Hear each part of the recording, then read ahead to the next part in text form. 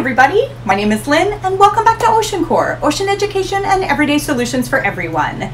Today we're going to continue the story of how the microfiber gets where it's going by looking at how they actually travel once they're free. The quickest of recaps first.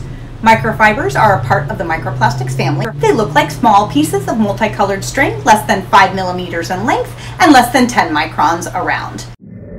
They're made out of oil and chemical additives. They come mostly from our clothes and things that make our homes comfy. They're found in every nook and cranny of this planet. And heat, sun, water, friction, use, and time all start the breaking down process of the material, letting microfibers free to travel. But once they're shed from their host and free, how do they get around to every nook and cranny?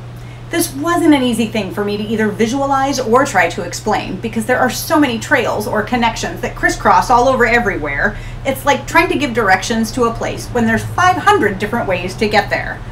I found it easiest to imagine the planet as a snow globe.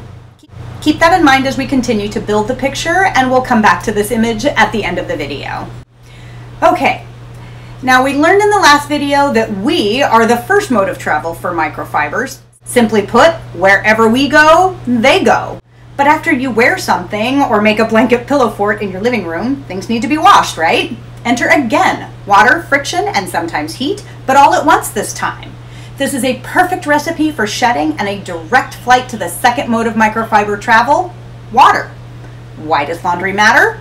Because researchers from the University of Plymouth in the UK found that as synthetic fiber production increased through time, so did the amounts of fibers found in our ocean.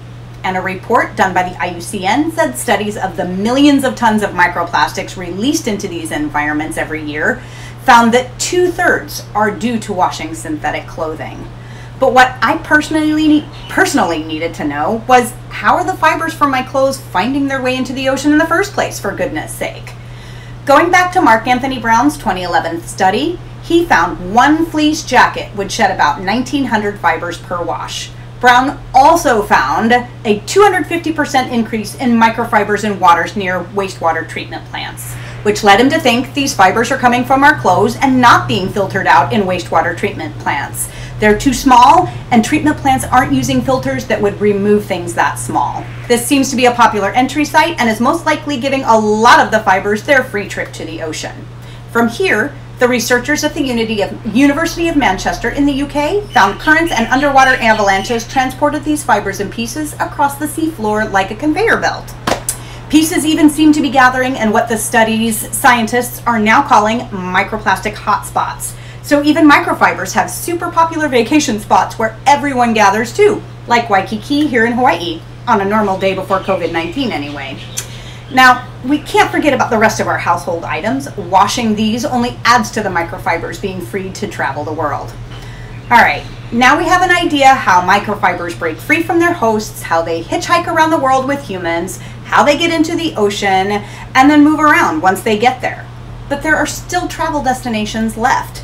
How do they get to those? Let's talk about our other waterways, like lakes, rivers, and streams for a minute.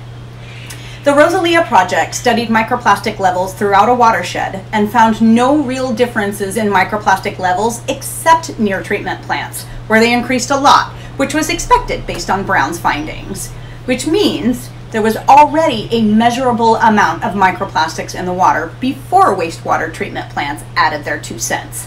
So where could this initial amount of microplastics have come from?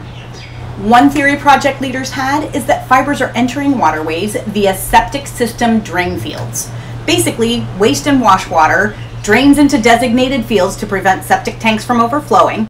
This overflow eventually finds its way to another water source, usually a river or stream, with its final destination being the ocean or a lake.